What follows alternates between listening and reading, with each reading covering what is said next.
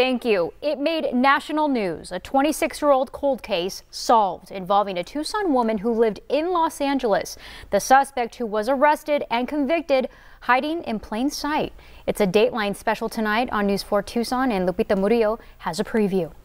They say the wheels of justice turn slowly, and for the family of Sherry Rasmussen, it would be nearly 3 decades before her killer would be brought to justice. Rasmussen, a newlywed, was only 29 years old when she was murdered. She was found with her face bashed, she was beaten, and had been shot 3 times. She also had her arm bitten.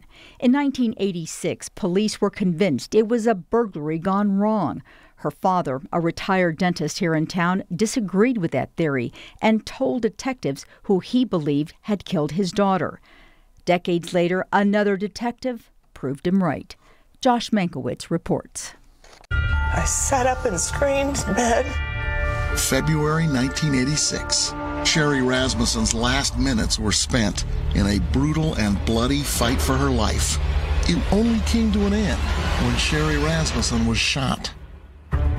There were some stereo components that had been removed from an entertainment center. There was a drawer that was pulled off from a table in between 2 sitting chairs. And Sherry's purse and car were missing. They walked in and they saw what appeared to be a burglary, and so that's what they ran with. The detectives kept looking for the burglars, but they didn't find them.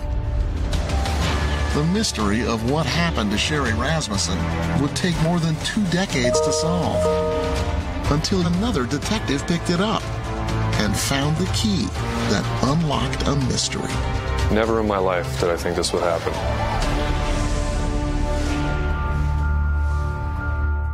Be sure to watch Dateline tonight, and don't watch alone. Lupita Murillo, News 4 Tucson.